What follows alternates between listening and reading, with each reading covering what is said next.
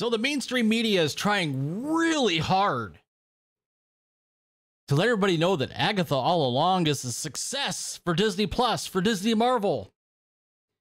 You know, it's the show that's not really made for you or I. It's made for just a really teeny part of the audience.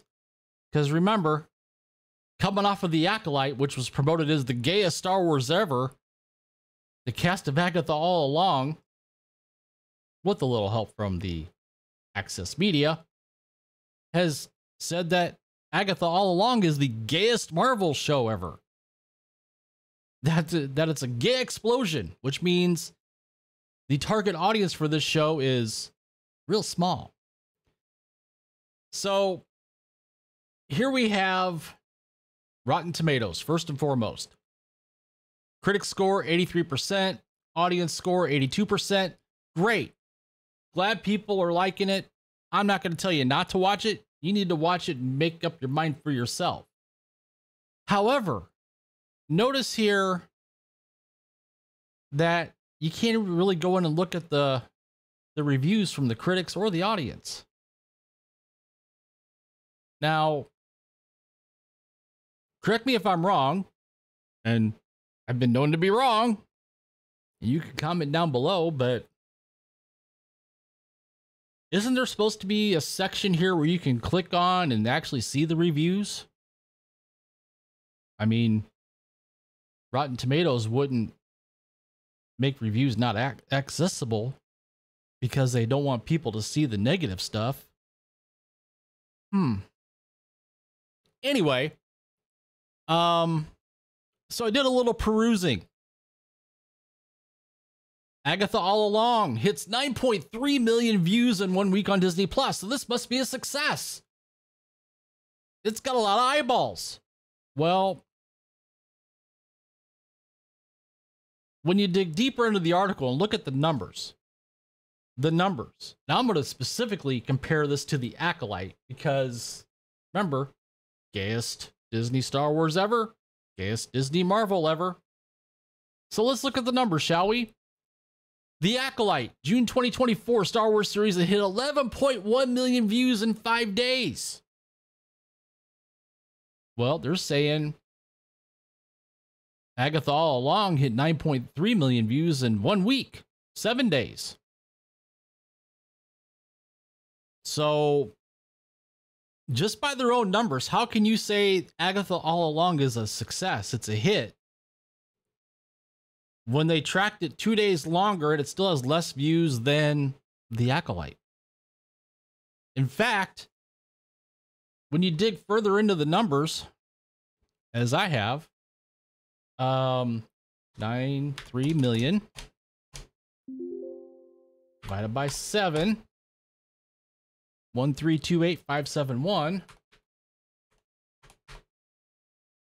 times 5. So in 5 days, just to make it apples to apples here, we got 6.6 million views compared to The Acolyte's 11.1 million views. Oh, and by the way, these numbers are according to Disney. It's not according to like Samba TV or Nielsen or whoever. It's according to Disney themselves. Like, they've never fudged numbers before. Wink, wink, nudge, nudge. So, according to WDW Pro, yeah, Agatha's down 40% compared to The Acolyte. The numbers speak volumes. But, you know, go down here. They got a couple of replies here, and these are fans of Agatha, which I got no problem with fans of Agatha. Just to be clear, I got no problem if you like the show.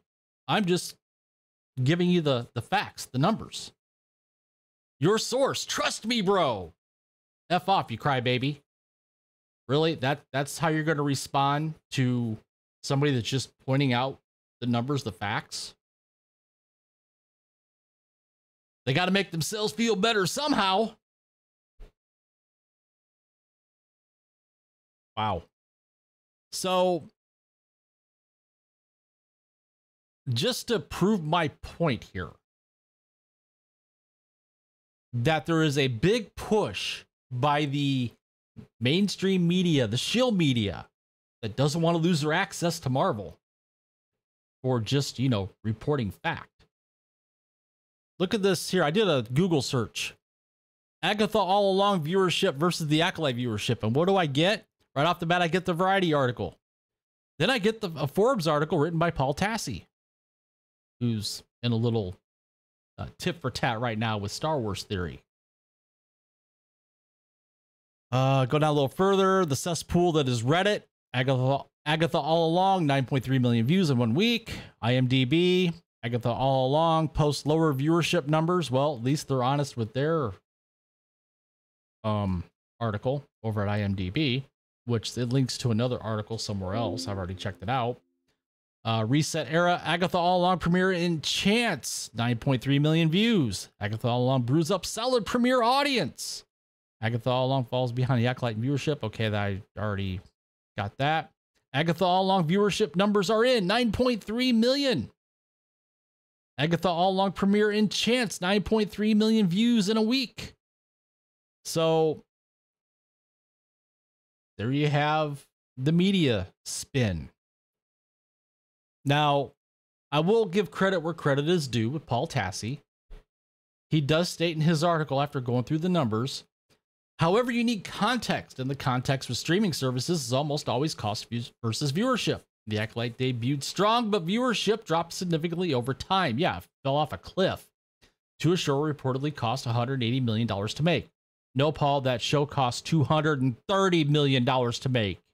You just made a $50 million mistake. It was 180 million British pounds. Just saying. Agatha All Along, though, if you've watched the first 3 episodes, you know the budget for this series is significantly less than any of those other shows mentioned, even if we don't have an official total. Minimal visual effects compared to others, just magic blasts here or there, and a lot of on-set shooting between neighborhoods and the Witch's Road set. The last episode took place entirely inside 3 rooms of a house. Essentially, even the bloated face scene was made using prosthetics rather than VFX. Now, he's not right. Or he's not wrong, I should say. If you put it in context, the budget for Agatha All Along, one could assume, is significantly less than the Acolyte. However, if the viewership is lower than the Acolyte, even though the budget for the show is less, because of poor viewership, you run into the same thing you did with the Acolyte. Oh, and by the way, Catherine Hahn kind of let the cat out of the bag. It was an interview, I think it was done a couple days ago, where she basically said, we're only going to have 1 season. So right now, there is no plan for a 2nd season of Agatha All Along. So there you go. Just thought I'd point this one out for you all, because the mainstream media, the shill media, is going to tell you that this show is a success, when the reality is right now it's trending worse than the Acolyte did if you apply the same metrics that they have to the Acolyte or Percy Jackson or Ahsoka. So comment down below. If you agree with me, fine. If you disagree with me, that's fine too. But I'm just reporting what I see. While you're at it, please take the time to give me a thumbs up, smash that like button. Helps out with the YouTube algorithm. If you're new here and you haven't subscribed yet, what are you waiting for? The best way to support my channel, and it's free, is just hit that subscribe button, hit that notification bell so you don't miss a video. And as always, thank you to everyone, both new and returning viewers. I appreciate you all, and I hope everybody has an awesome Friday. See you later.